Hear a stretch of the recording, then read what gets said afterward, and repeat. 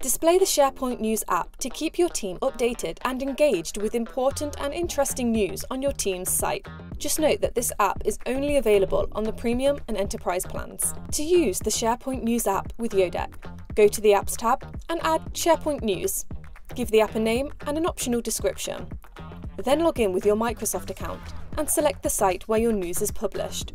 Just note that the direct link to Sharepoint News is not supported. Set the number of posts you want to display and the duration. Then select how often you want the newsfeed to refresh and update.